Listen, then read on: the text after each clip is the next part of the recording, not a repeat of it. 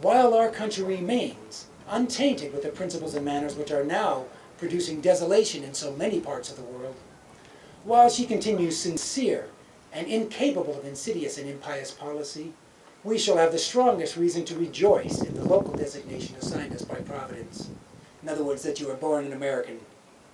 But should the people of America once become capable of that deep simulation towards one another and towards foreign nations, which assumes the language of justice and moderation while it is practicing iniquity and extravagance, and displays in the most captivating manner the charming pictures of candor, frankness, and sincerity, while it is rioting and rapine and insolence, this country will be the most miserable habitation in the world. Why will we be worse than the rest of the world? Because we have no government armed with power capable of contending with human passions unbridled by morality and religion. No, we have a mild and a free government.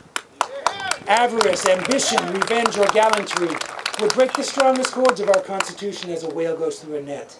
Our Constitution was made only for moral and religious people.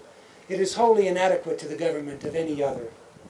An address from the officers commanding 2,800 men, consisting of such substantial citizens as are able and willing at their own expense completely to arm and clothe themselves in handsome uniforms, does honor to that division of the militia which has done so much honor to its country. Oaths in this country are as yet universally considered as sacred obligations. That which you have taken and so solemnly repeated on that venerable spot is an ample pledge of your sincerity and devotion to your country and its government. John Adams. Again, let me assure you, I have never, and I will never, while in uniform, violate my oath on condition of which I hold this office and wear this uniform to the Constitution of the United States. Thank you.